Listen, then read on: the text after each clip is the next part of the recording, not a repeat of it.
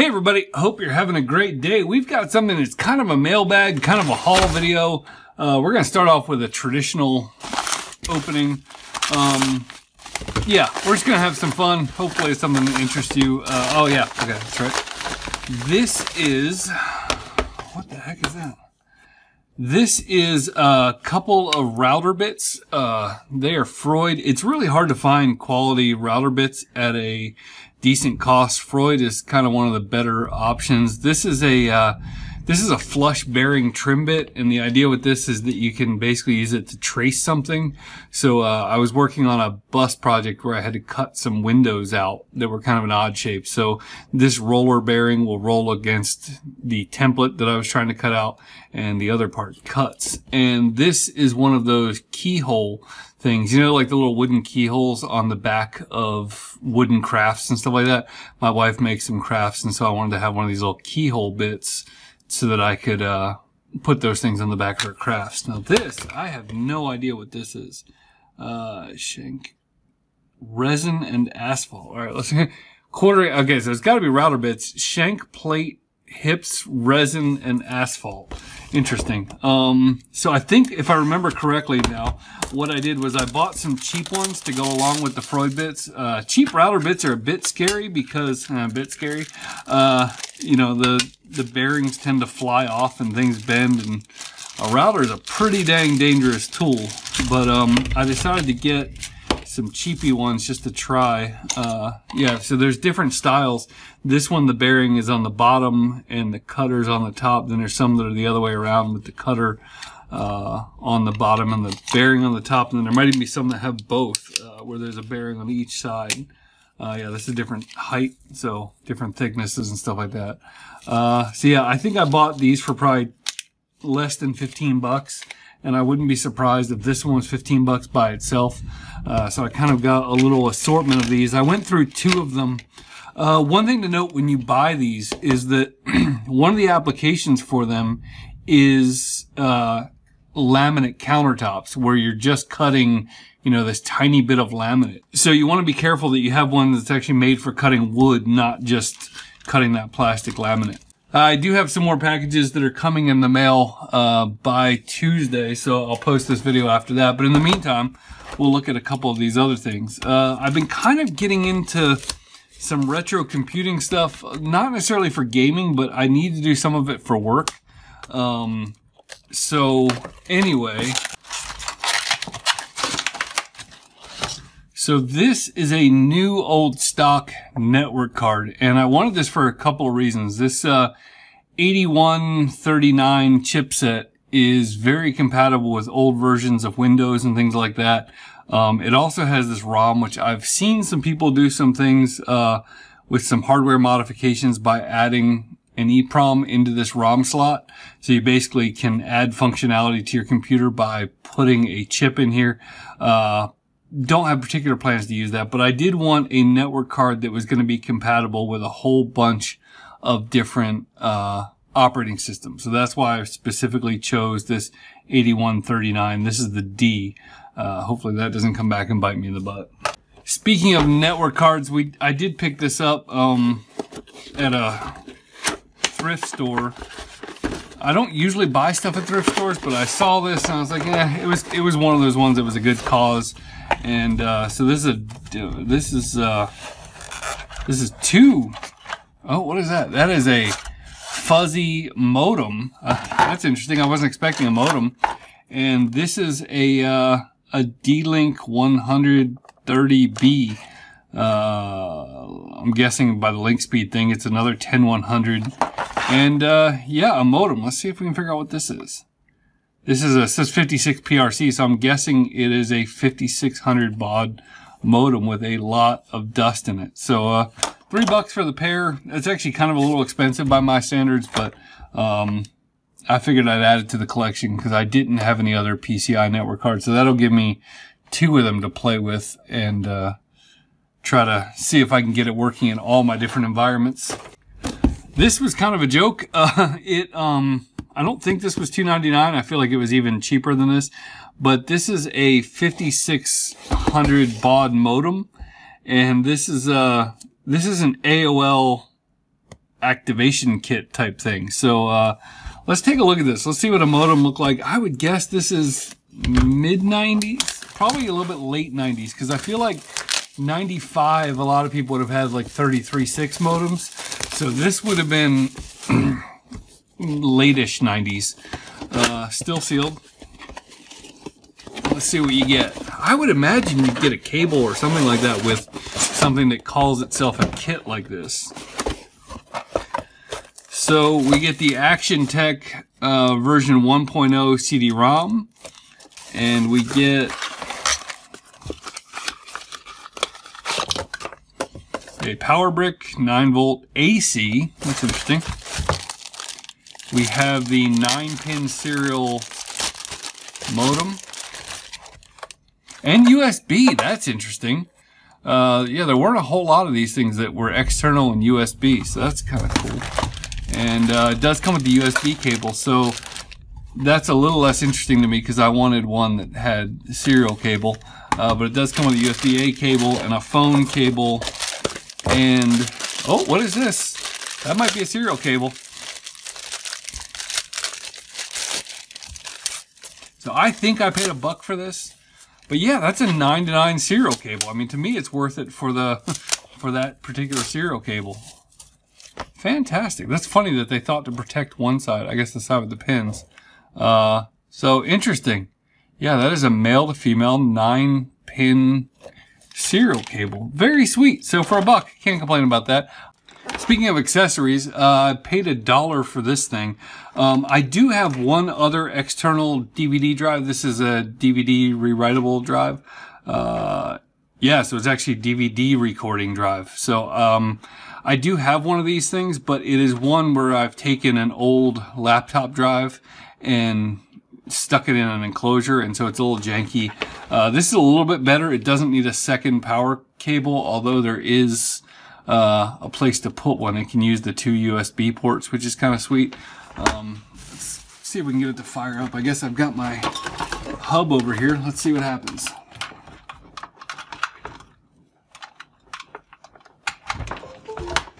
Well, you just heard it pop up on the computer. And it looks like the drive is spinning.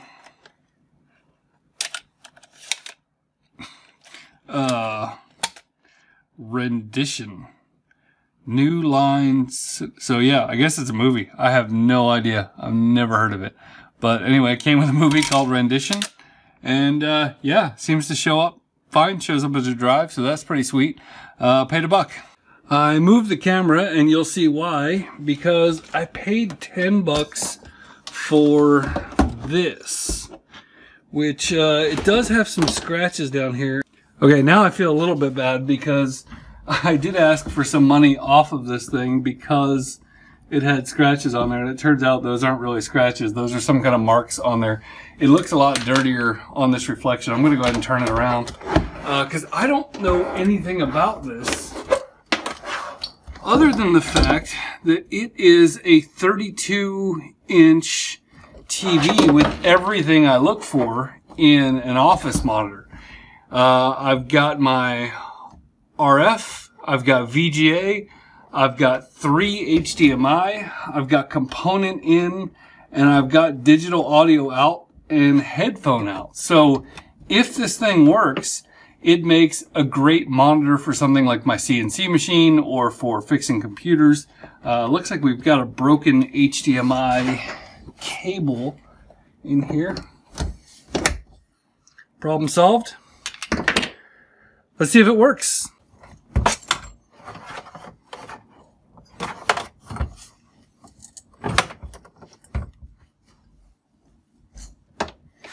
HDMI 2, here we go.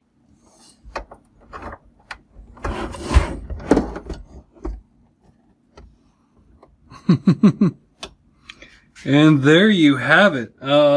It is pretty much perfect. I paid $10 for this thing.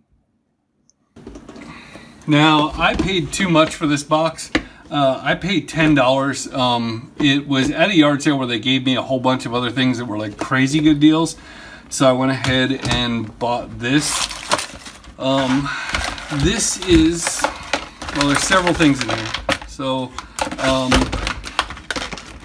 We have a trailer 4-pin extension cable, which is probably not something I'll need, but even just to be able to cut these ends off and use them for something is kind of cool, kind of handy. Let's see what else I've got in here. We have, there's a manual, some wire nuts, a fuse, but we have a single 470 microfarad capacitor, single one from Radio Shack, new old stock. We have this thing, which I did play with this at the yard sale, and I don't think it works, so they basically gave it to me for free. Just kind of beeps. I wonder if the batteries are low. But this is what was interesting to me. This is a Craftsman multimeter, and the reason that I just thought was interesting enough to put it on the channel is, well, let me show you something real quick. I think one of the coolest things about the Kaiweets meter is that these little things light up to tell you which places that you need to put your probes, and I think that's really cool, and this is a high-tech solution. Well, the Craftsman people came up with this, which I think is really, really funny. I don't know if you saw that, but like, as you put this thing around the meter, ports cover over so that you know where to plug things in. So I just thought that was kind of cool, the fact that it did that. In addition, it actually has a fair amount of features. It has some capacitance checking, which the fact that it has 5 ranges is actually pretty important, because every capacitance checker I have that is auto ranging just takes forever. And so I think that's kind of cool. It also has this 20 kilohertz frequency, which I don't know if that's like a square wave generator or what that is. I guess we'll have to figure that out. And then it's not auto ranging, it's just a normal meter. Does it have a light on it? Let's turn it on. Is that a back? I can't tell if that's a backlight or a flashlight. Oh, no, it's a backlight. Yeah, if you look at it just right, you can kind of see there's a backlight on the screen. I'm sure these batteries are like ancient in this thing. Yeah, let's hook it up for a second. Let's go to DC volts. We'll go to 2 volts and plug her in here. And we'll go ahead and test those batteries that I just took out of storage. We're backwards, but that's fine. 1.6 volts, nice. And it does have little caps or whatever to protect the edge of the probe, so you're only getting a little bit of the probe. Let me try one other thing. So I bought this ridiculous 12-pack of C batteries at a thrift store for $1, and normally I wouldn't have thought twice about getting them. There was no way I'd buy something like that, except for the fact that when I looked up here, I saw that, first of all, the copyright date is 2019, so they can't be too old. And then it says Duracell. So even though the brand is Procell, the box says Duracell. So I thought, I didn't have a meter with me, shame on me, but let's go ahead. Oh, they feel light. They feel like Dollar Tree batteries. Let's see, what do you think? All right, so go ahead, before I put this on the meter, are you thinking 1.3 volts, 1.4? You think we might get 1.6 out of them? Expiration 2019. And 1.4, wah wah. That is not good. Let's try another one.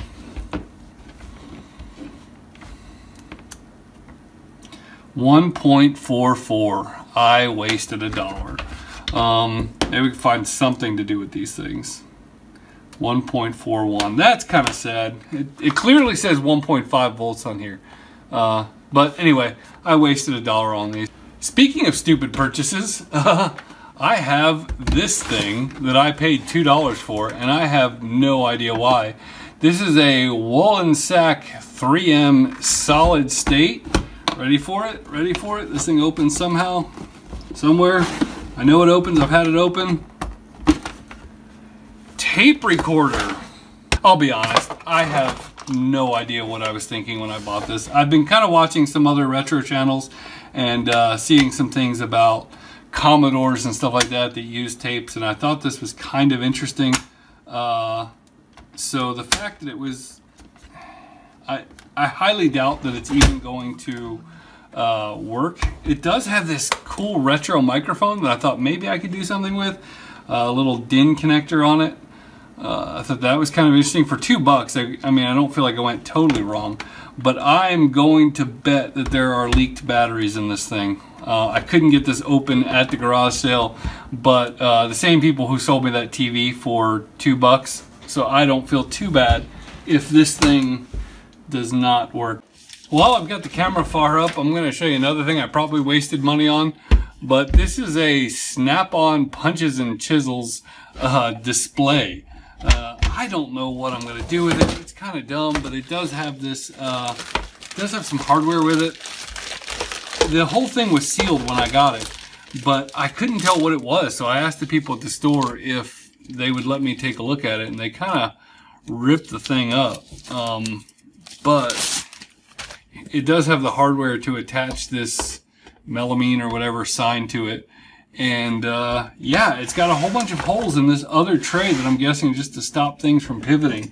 So I mean, I kind of thought it'd be funny to use it for spudgers and pens and stuff like that. I don't know. It's Snap-on, and it was $3, and it was a donation, and it does this. So yeah, $3 Snap-on chisel holder. Speaking of $3, I bought this all-in-one touchscreen i3 PC, and again, I'm not going to make you look at the weird reflections, but it has Ethernet, 4 USB ports, speaker out, SD card reader, USB 3 mic and headphone jack, and built-in Wi-Fi, plus CD, DVD on that side, and again, touchscreen.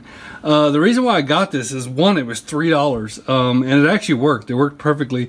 I swapped out the hard drive for an SSD, and I am probably going to use this on my laser, and the reason being is that with a little pop-up keyboard, just be a lot easier to operate the laser. I might even write a little software to make like a little interface for it. But $3, don't really feel like I can go wrong with that. A couple more things. I know I've still got the camera up high, but oh well, you can see.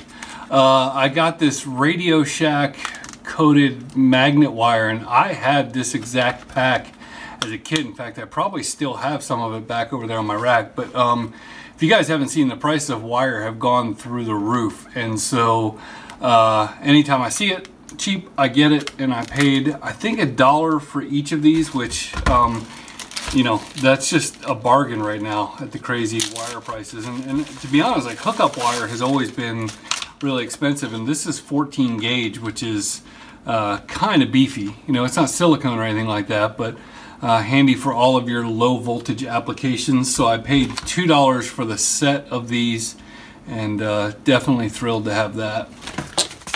Next up, we've got a real package.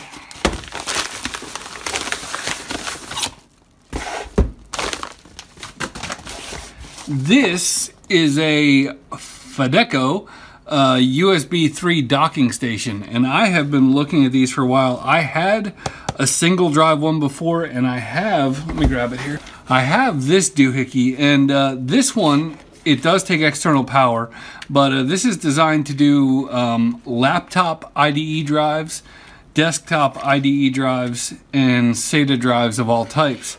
And it is good that this one has power. Every once in a while you'll see some of these that are more like a cable, and those only tend to work on the 2.5-inch drives, but these will work on most 3.5-inch drives. But what I have found is that some of the older ones, this thing just doesn't give enough power to. So if you missed out on this, it will basically take any hard drive and turn it into a USB external drive. But this one has another trick up its sleeve, so let me show you.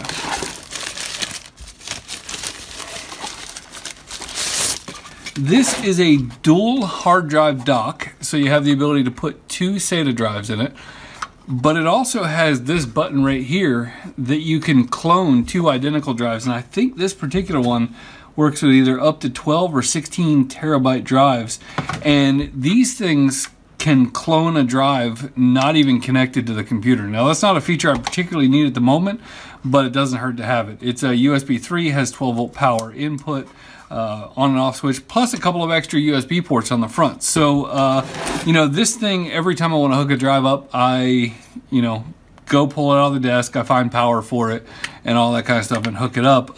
This one will just kind of sit here on my desk like a little dock, and just kind of be available to pop a drive in whenever. Just to complete the unboxing, we've got a decent size 3 amp 12 volt power cord and a USB 3 cable. So this thing wasn't too expensive, maybe 30-35 bucks ish. I'll have a link in the description as well as a link for all the Amazon stuff. This is something that I'm really sad I don't have an unboxing for. One of you guys sent me this and specifically said don't make a video on it, and then kind of changed your mind or told me it was okay to make a video, but I had already unboxed everything. I almost recorded it just in case, but one of you guys sent me a lot of fun 3D printed stuff, some cool circuit boards and stuff like that. But the thing I want to show you right now is this Raspberry Pi Pico. Now, I feel like I'm the last YouTuber on earth to get one of these things, but I am looking forward to playing with it, and I really do appreciate the person who sent this in so that I can get started in the world of Raspberry Pi Picos. Next up, we got another Amazonian. This is another SSD enclosure. Now, I guess probably 3 or 4 months ago, I got one of these M.2 SSD enclosures, and I really liked it. But the reason why I got this one is two things. For one, for those of you guys who haven't seen the M.2 drives, they're crazy fast. They're about this big, and they are the future of SSDs. Now, the problem is that most motherboards, if they have support for them, might have one. Occasionally, you'll find a motherboard with 2 or more, but it's still pretty rare these days to be able to hook up more than one of them to your computer at once. So, when you're doing backing up and transferring and cloning, you need to have some way to plug a second one in. And I bought one of those already, and I love it. But the idea with this one is occasionally I may want to be able to clone from one to the other without involving my current computer. And what's really cool about this one is that it is toolless. These things generally use really tiny screws and stuff like that, and so they're a little bit of a pain in the butt. Well, this one is made to be toolless, and you just slide it in and get going. So I think that's kind of cool. The screws are really, really annoying. Like when you put one of these things in a computer, if it uses a screw, you definitely want a magnetic screwdriver because they're super tiny and you're just in awkward places. So this thing, I think, was about, this is not the cheapest one in the market, but I wanted one that was aluminum, I wanted one that had good reviews, and I wanted one that was toolless. So I think I paid like $22 or $23 for it. And speaking of that, this and this are both 2 of the things that I got from the affiliate money that I got from you guys using my links. I don't have a Patreon and all that kind of stuff, so one of the best ways you can support the channel is using the links in the description. And so these were 2 fun things that I got that are going to be helpful to me thanks to you guys using the links. Next up, we got something from Lowe's. Normally I wouldn't sit here and show you something from Lowe's, but I thought it was kind of interesting, and I want to know what you guys think, if you've ever used these or not. These were on crazy clearance. Like, some of them were $1.49, $1.29, $1.62 per pack. But these are double-sided, most of them drill bits, or screw bits. I love the idea of these longer bits. I use these longer ones all the time for working on computers and stuff like that. Just use the drill, get way down there. But what I thought was interesting is that these are double-sided. And it seems kind of strange to me. Let me grab this thing out here. It seems kind of strange to me that, I would have assumed this thing grabbed onto this, and that was part of what holds the bit tight. But you can't do that on here. Like, it would have to, it's grabbing onto this thing here, and then maybe it bites a little bit of this. So, I mean, I have to think that these things would strip, which is why I saved the receipt. But, I mean, it feels like it holds pretty good in there. And then, if you strip it out, then you just switch it and go to the other side. And then for those of you who don't know, these skinnier things on here are made to allow this thing to torque a little bit and handle the impact better. So I got a various selection of these. I got some square ones and Phillips ones, and I had a gift card, and I think, let me see, what did I pay? I bought some, I paid $15 for all of it, including I think a couple other things. But I've got T25s and squares, or Robertsons as my Canadian friends call them, Phillips 2, you know, just a various assortment, and I'm gonna put them through their paces and find out if these things are junk. But have any of you guys used these? Because I was really curious, you know, how we're not having to bite on this part. You can see right there, like even on the Robertson, there's a little tiny biting surface, but nowhere near what you have on this, and I don't know if that's important or not. And last but not least, nothing too exciting, but I did pick this up at the flea market today. This is an Extreme 3D Pro Logitech USB game controller. As I've told you guys, I'm working on a legacy, not particularly for gaming, but you know, might throw some old games. I used to love the game Comanche 3. I used to love playing that. I had the force feedback, the Microsoft Sidewinder force feedback joystick, and I used to love, I'm a big helicopter freak, and so I loved playing that. And this is not the same, but it's pretty dang good. You know, this will get the job done for a little bit of fun. So this is USB. It's not game port, which is a little unfortunate, but anyway, I picked this up for $3 at the flea market today. So that is all the stuff I have. That is the mega mailbag, flea market bag, Lowe's bag, Amazon bag. I do appreciate you watching. Thanks for using the links in the description. And hey, have a great day.